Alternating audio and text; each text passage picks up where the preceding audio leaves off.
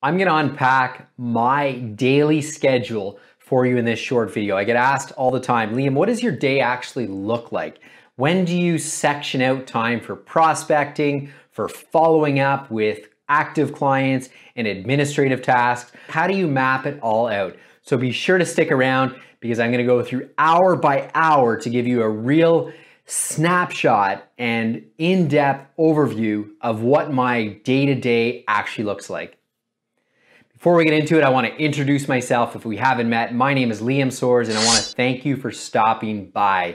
My whole goal in this channel is to provide tips and tricks, unpack the 20 years of experience I have to make sure you don't make any pitfalls or go down any rabbit holes like I have so you can scale your business, unlock time, and become the CEO of your real estate practice. So today's topic, how does my days look like? I get up really early, between sort of 4:30 and 5. And between 5 and 6:30, I'm going through what my day actually looks like. So I'll be reviewing the appointments I have, the slack I have in the day. Is there anything else I can put in? Any preparation that needs to be done? I'm really reviewing and reflecting on what the day ahead looks like. Between 6:30 and 8 a.m., that's my personal time. Now that's time when I can have breakfast with my wife, we can drive to work together, catch up, all of that important family activities that sometimes we forget to put in. Then 8 o'clock to about 11 a.m., I'm in full prospecting mode. So I'm reviewing my CRM of my database clients that I'm actively talking to in my KV Core website. And then I reach out to 10 to 15 past clients every day. Now, am I speaking to 10 to 15? I wish I could say I was, but no, I'm not actually talking directly to 10 to 15. I would say I'm hovering around 3 to 5 past clients a day that I'm speaking with. Now, this is also affiliates, contacts, mortgage brokers, lawyers, stagers, home inspectors. I'm just being active, right? Real estate is a contact sport. So I'm getting 10 to 15 contacts completed by 11 a.m. I do not touch my phone for voicemail, text, or email in that period. That's like protected time.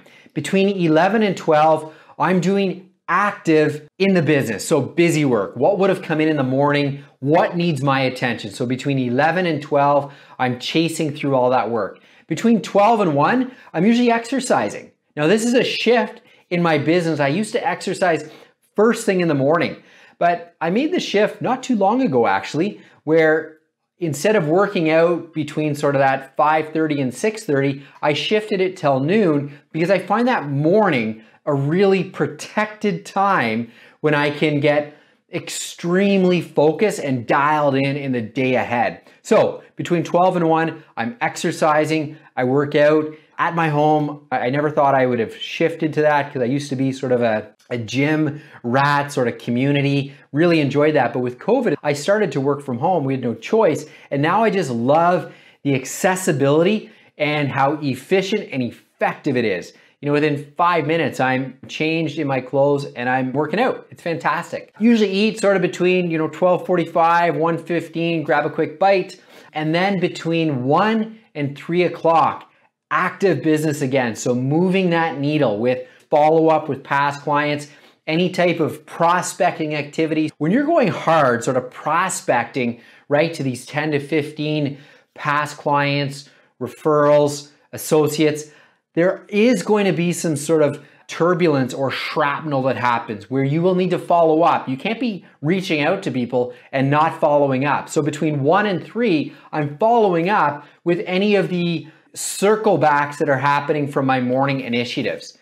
Between 3 o'clock and 7 o'clock, that's my window for appointments. That's when I'm doing either showings, listing appointments, agent coaching, mentoring, all of that. That's when I pack all of those activities in. And then usually my day is done around 7 o'clock. For those of you that know me, probably difficult to get a hold of me after 8 p.m. because I do turn into a pumpkin. But if you're ever up and at it early in the morning and a little lonely that it's quiet, anytime 4:30 and on, reach out. I'm usually right in the grind of it, going at it. I adopted this process from Brian Buffini. He's like, win the week, win the month, win the year. And I was like, that's kind of interesting. That's catchy. What does that actually mean? And we were at a conference and Brian actually unpacked it for us. He said, win the week. Win the week means achieving this 4 out of the 5 days in the week. Well, that's not too bad. I can do that. What is win the month? Win the month is achieve 3 out of the 4 weeks in the month.